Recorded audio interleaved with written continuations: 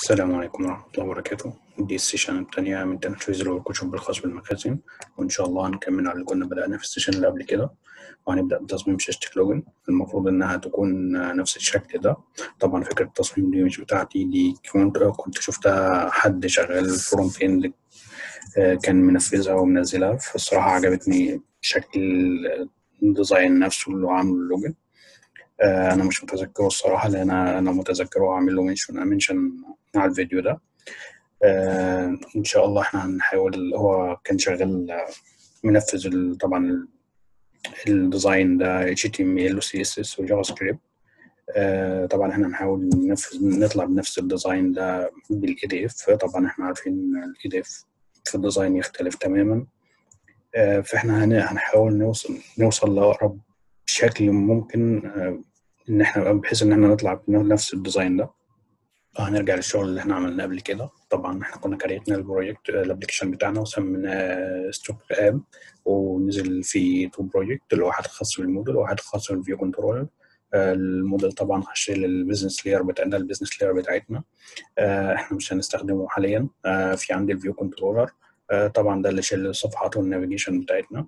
احنا كنا جينا جواها عملنا تاسك فلو، سميناها لوجن تي اف، ده اختصار تاسك فلو. وجينا كريتنا صفحه جي اس اف وسميناها اندكس. جينا في التاسك فلو جينا عملنا فراجمنت، طبعا دي باوند تاسك فلو وسميناها لوجن بيج. وجينا هنا عملنا ماستر فولدر وعملنا سمينا بيجز، وجواه عملنا فولدر تاني سمينا لوجن، وجواه طبعا جي اس اف الفراجمنت الخاص بيا. جيت فتحت الاندكس وجبت اللوجن تاسك فلو، سحبتها في الجي اس اف كريجون تاسك فلو. طبعا هبتدي دلوقتي ان انا اضيف الستاتيك فايل بتاعتي اللي انا هستخدمها في الديزاين بتاع اللوجن بيج. هعمل هنا فولدر، سوري،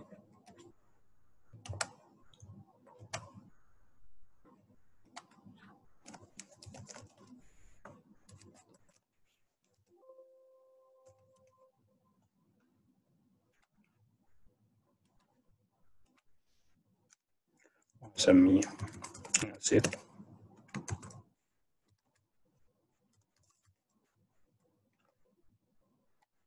اوكي، طبعا نفتحه.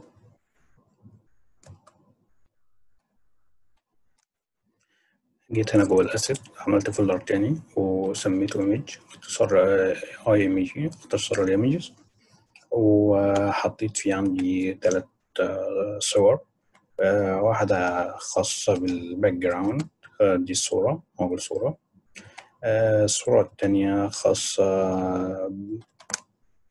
بصورة موبايل، ثواني سوري، وصورة خاصة باليوزر. عندي بعد كده المفروض هاجي على هقفل الاندكس دي، هاجي على الفراجمنت وده اللي هيكون فيها الشغل بتاعي. هبدأ هنا أجيب بنا الجروب، أسحب أول بنا الجروب دي اللي هتكون الماستر. أجي جواها أضيف جوا البنا الجروب دي، ضفت بنا الجروب تانية.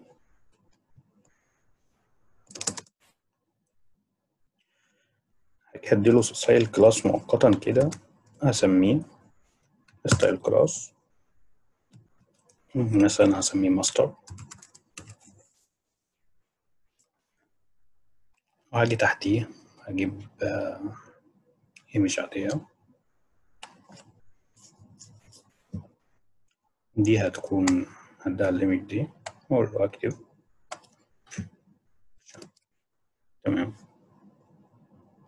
وبقى انا كده حطيت بانل الجروب ماستر، وجوه بانل الجروب تانية لسه ما حطيتش فيها حاجة، وحطيت ايمج واديته الباك جراوند، الصورة الخاصة بالباك جراوند. طبعا يبقى كده عندي المفروض الصورة دي تظهر لي في الخلفية. عندي المفروض اعمل فوق الصورة دي تو بارتيشن، واحد خاص بالصورة التانية، وواحد خاص بالساين اب، سوري ساين ان. المفروض هديله برضه ستايل كلاس مؤقتا كده، انا لسه مش هستخدمه، وهسميه ايه نار. هاجي جوه الكونتينر ده اللي هيكون شايل الجزء من التوي، هقول له انر جروب، هضيف جواه تو بانر جروب، واحد هيكون شايل الصورة، هقول له ستايل كلاس، هقول له ايمج،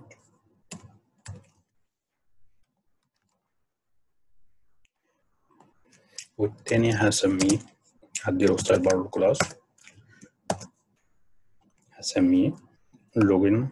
الستايل كلاس ده انا بديله حاليا كلاس زيه اكنه زي الاي دي، بحيث ان انا اقدر بعد كده استخدم الكلاس ده في السي اس اس بتاعي.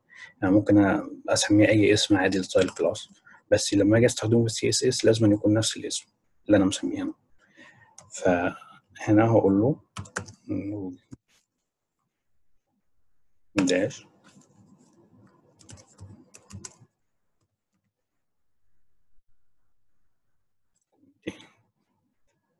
تمام.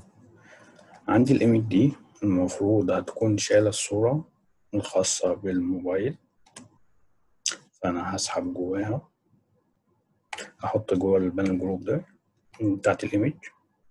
المفروض طبعا هو ما هيشوفهاش، فانا هضيفها كده، وهاجي اغير الاسم بنفسي. المفروض توب ام جي دوت اس بي جي، كده بدأ يشوفها. تمام. عندي هنا المفروض هيكون عندي اللي هي الصورة بتاعة اليوزر فوق بتاعة الساين ان، وعندي في ليبل، وفي عندي انبوت تكست اللي خاص باليوزر نيم، وانبوت تكست خاص بالباسورد، ولينك خاص بالفورجت، وعندي بوتن. فانا هاجي هنا هسحب مجموعة من البانل جروب كده، هخلي واحد جواه عندي بانل جروب خاص ادي التاني 3 4.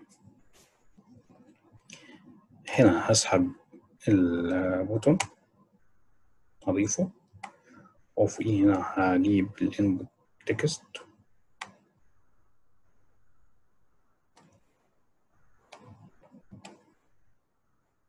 هاجي على التكست اند سيلكشن، هلاقي حاجة اسمها انبوت تكست، هضيف الأول انبوت، وادي الانبوت التاني، كل واحد جوه بانر جروب خاص بيه. هو الفكرة ان انا عشان بقى اقدر استخدم في البانر جروب يعني عن طريق السي اس اس بقدر اتحكم فيه اكتر. فاضل التايتل والايمج، وانا هاجي هنا ادي بانر جروب، ادي التاني، اجي على ايمج،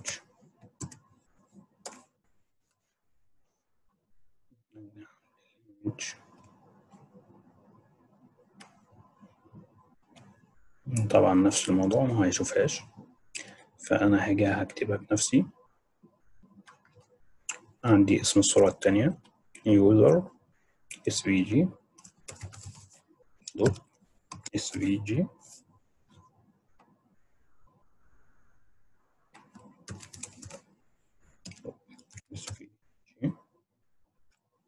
كده تمام. عندي هنا المفروض أحط أو تكست جوه البين الجروب التانية هحط أوبوت تكست. تمام. يبقى كده احنا لو جينا للستراكشر،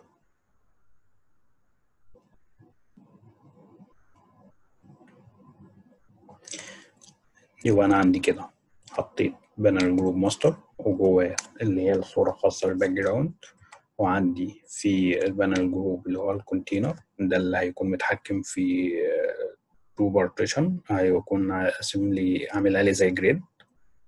قسمها لي جزئين، والجزئين واحد هيكون شايل صورة، والجزء التاني هيكون كونتينت اللي شايل الساين ان. وبعدين جيت ضفت في الساين ان عندي المفروض في الصورة بتاعها خاصة باليوزر، وبعدين تحتها التايتل اللي هو هيكون ساين ان، هنسميه هنا value.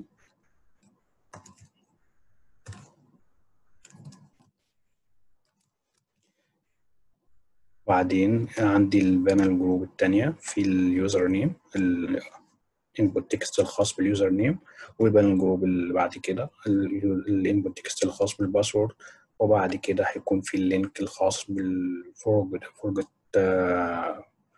باسورد. بعد كده هيكون البوتون الخاص باللوجن. احنا هنوقف عند كده عشان وقت السيشن، وبعد ان شاء الله هنكمل في السيشن اللي جاي.